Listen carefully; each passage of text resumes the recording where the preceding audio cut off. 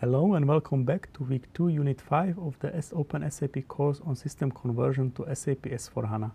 My name is Martin Schmidt, I am S4HANA product expert and I'm your host for this unit conversion of accounting preparation in SAP ERP. In the previous unit I gave you an overview of finance specific activities in system conversion project and explained when exactly conversion of accounting comes into play. In this unit, we will take a closer look at the preparation phase and required tasks you have to do in source SAP ERP system before starting a system conversion. So, how can you start preparing for S4HANA conversion?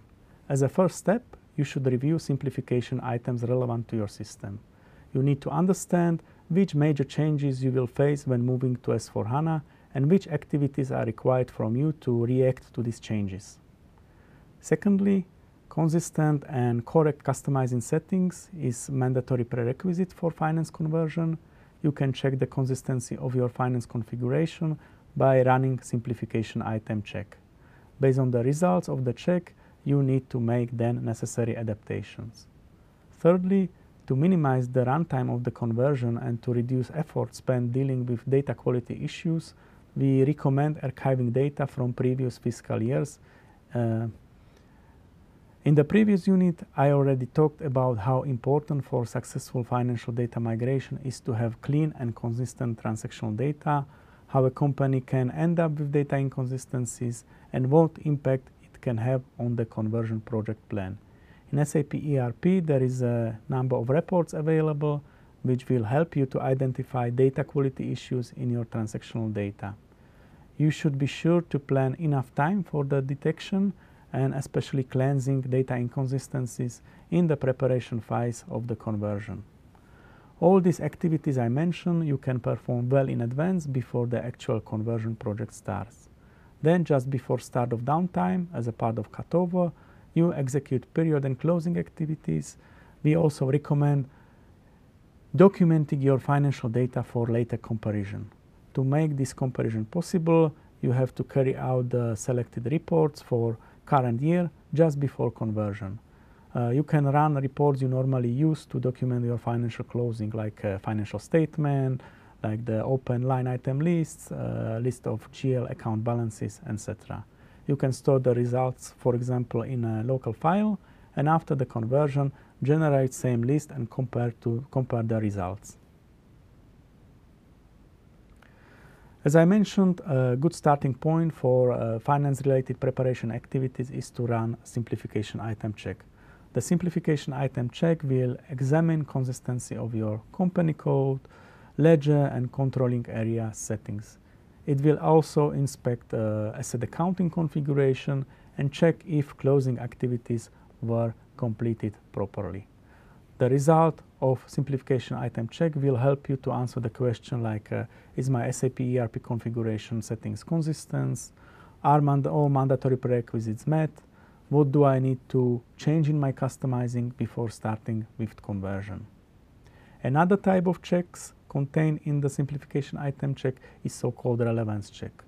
It will give you detailed overview which simplification items are relevant for you based on transactions you used, based on the data you got in the tables, based on the configuration. So you will get a list of functional and technical changes. You need to go over this list in detail and determine what is the impact. In the previous unit, we already mentioned that some of the functional changes are extensive with an impact which can be compared to implementation of new component. For instance, classic cash management has been replaced with newly developed solution S4HANA Cash Management. This is a new application which of course has to be deployed and configured. Even if you want to continue using classic cash management scope of functionalities in S4HANA, you still need to set up parts of new cash management configuration and perform an initial data upload. Then we have SD Credit Management, which was replaced with SAP Credit Management, technically FSCM Credit Management. Again, you need to understand what the changes are when compared to SD Credit Management, and you have to have the right skills to be able to configure the solution. There are some activities during conversion when you need to migrate customizing, master data and credit exposure, but it's not only about the technical task. You need to have a resource in the team with SAP or FSCM credit management functional skills. Another topic for statutory and tax reporting, we have a new solution called Advanced Compliance Reporting, which replaces the classic tax reporting based on ABAP reports. There are plans to slowly sunset the old reports which have been replaced with the new solution, and you need to incorporate this into your conversion planning. For financial planning, customers are recommended to use SAP Analytics Cloud or BPC. Both of these are new components, different from old planning engine within core SAP ERP.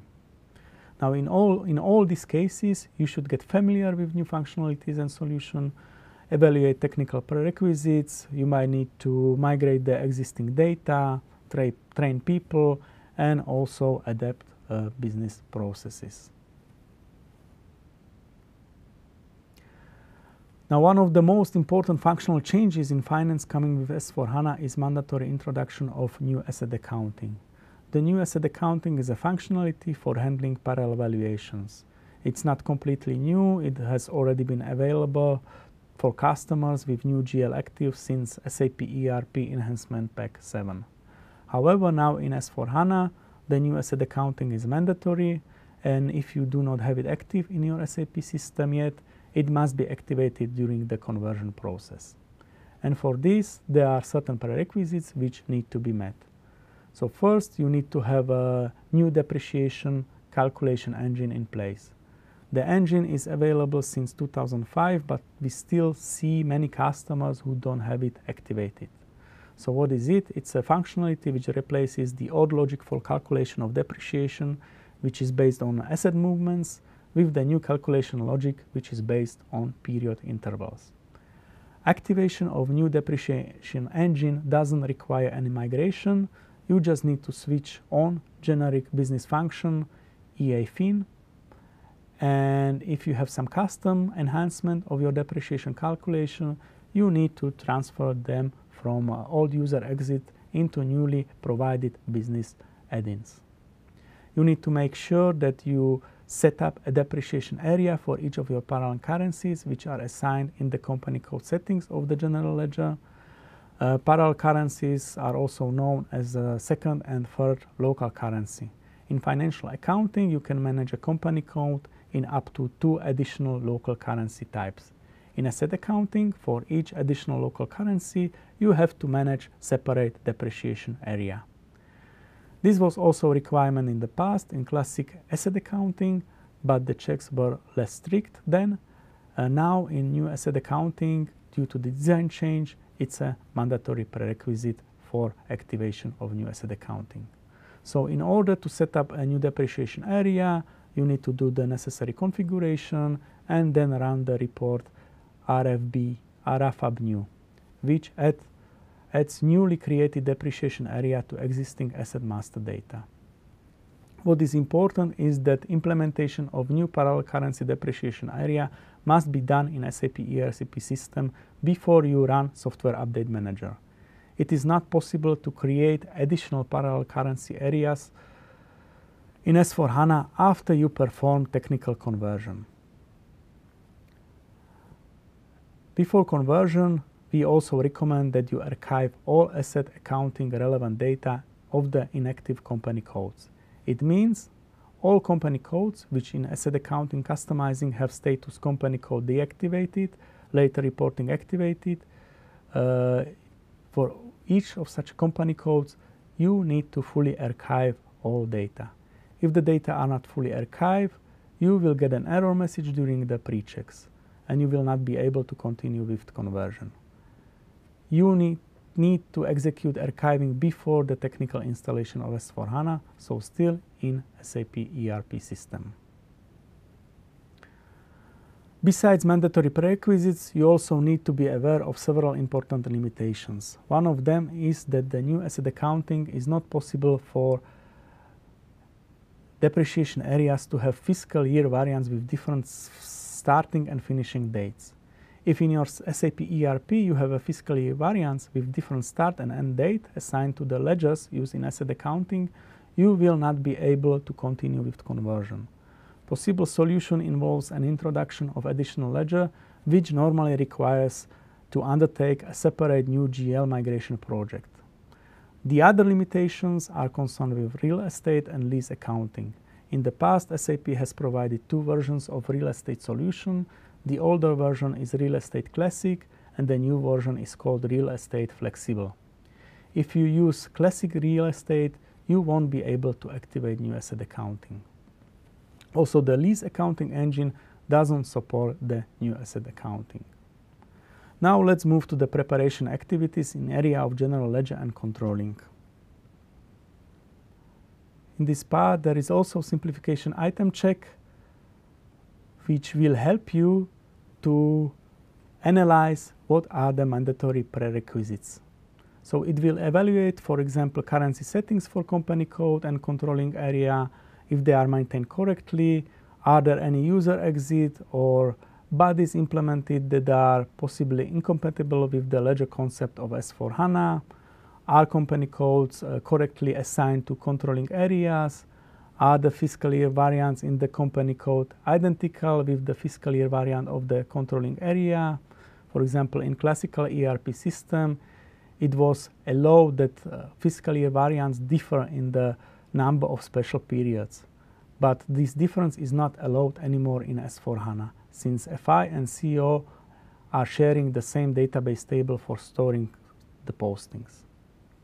Now, if you have material ledger already activated in your source ERP system, there are some customizing activities you need to perform already in SAP ERP before starting S4HANA conversion. You have to define explicitly the currency and valuation types that are relevant for material ledger. In S4HANA, separate currency customizing of material ledger has become obligatory. It is not allowed to use material type that references to currencies settings defined in FI or CO. If you do not adapt customizing, you can still do it at the later stage as a part of preparation and migration of customizing activities. Actual costing is still optional in S4HANA, and it is also not possible to activate actual costing during conversion. Therefore, it's recommended that you review your actual costing settings as a part of preparation for S4HANA conversion already in SAP ERP system.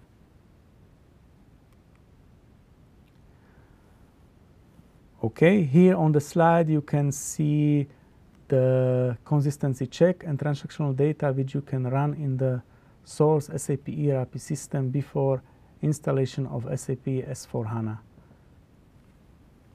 These checks includes bunch of programs for reconciling general ledger with various subledgers and components such as asset accounting, material management, and special ledger. Most of these programs are well known and commonly executed on a regular basis as a part of closing process in finance.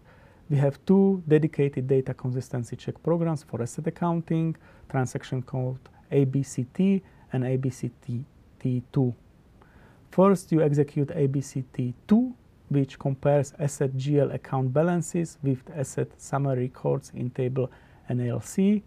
This check identifies all GL accounts where there is a discrepancy between GL account balance and asset values. The output of the program is a list of GL accounts per company code with differences in amounts between asset accounting and general ledger. In the next step, individually for each of the affected GL accounts, you run transaction ABCT. Here in the first step, the asset line items for each fixed assets are compared with the asset summary records. In the second step, asset line items of a fixed asset are summarized per each document number and compared with general ledger account line items posted to this fixed asset. In addition, you may find standard asset reports such as asset history sheet or asset balances helpful when evaluating the consistency of data in asset accounting. Then we have two checks available to reconcile material management with general ledger, transaction MBL5 and FAGL_MM_recon. Both of them compares the stock GL account balances with the total of stock values as recorded in materials management or material ledger. They display the total value of the stock together with stock GL account balance and any deviations between them. The program FAGL_MM_recon is primarily designed to read stock values from material ledger. If material ledger is not active, it reads values from MM tables. Then we have transaction GCAC, which compares the totals records of any two ledgers. You can use this program to compare standard general ledger totals with any standard or custom defined special ledger totals table. Because it's a generic transaction, it works with all applications which are based on the special ledger concept, including classic profit center, accounting ledger, ACC, CE, consolidation staging ledger, or consolidation ledger. Then we have two comparative analysis reports, SAP F190 for system with classic general ledger and TFC_compare_VZ for a system with new general ledger implemented. They are used to compare values from document line items tables with transactional total tables and with secondary application index tables. The FI consistency check program RFI index performs another collection of checks in AR and AP area where it compares, for example, document headers with line items, search for missing document headers, check clearing transactions, etc. The disadvantage of these two pre-checks, RFI index and comparative analysis reports, is that they might list inconsistencies which do not have any impact on conversion. It means that not all errors reported need to be corrected for conversion. Therefore, the tools requires a certain level of technical expertise to correctly interpret the results. Also, run times of FI consistency checks and FI comparative analysis reports can be significant.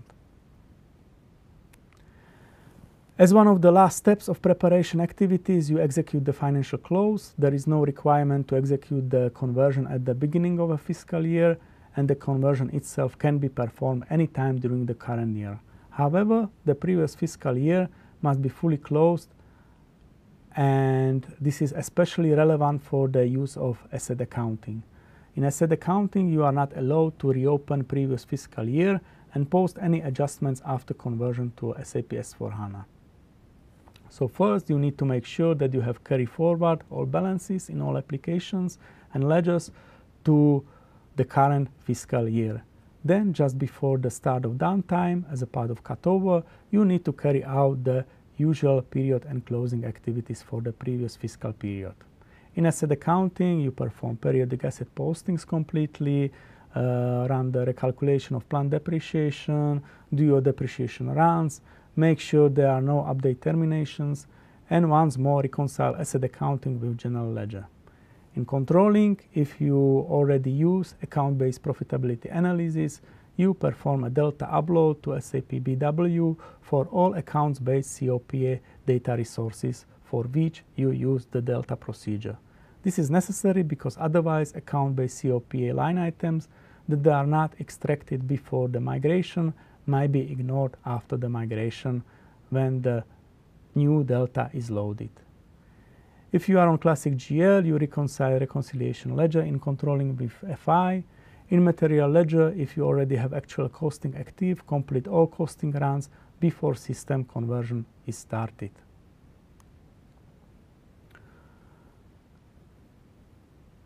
After system conversion to S4HANA, it will not be possible to do any changes on costing runs created before system conversion. In general ledger, if you have been using valuation for balance sheet preparation function as a part of the classic general ledger to valuate foreign currencies, you have to set the valuation difference in the open items to 0. This means that you have to reset the valuations for all periods in the current fiscal year by using foreign currency valuation program. If you do not reset the valuation, this could result into incorrect values after migration. And finally, log all periods in finance and controlling, and document your financial data for later comparison. As a last step before starting SAM, I recommend to run simplification item check once again to make sure that everything is green. Now, some of the finance preparation activities, especially for customizing and cleaning up data, can be addressed well in advance, even before starting SAP S/4HANA conversion project. For instance, I recommend that you consider setting up separate pre-projects for data archiving, cleanup of data inconsistencies, cleanup of vendor, customer, master data, and activation of customer-vendor integration. Also, we can do a separate pre-project for a new depreciation engine activation. You can even activate new asset accounting before starting with conversion. You can do other required adaptation of customizing in finance, for example, setting up new depreciation areas for parallel currency as a separate pre-project. And you can also consider moving from accounts approach to parallel ledgers as a separate project. So with this, we come to the end of the preparation activities in SAP ERP system. We are now ready to hand over the system to technical team to run software update manager to perform technical conversion. Once technical conversion is completed, we will continue with conversion of accounting. Thank you for your attention and goodbye.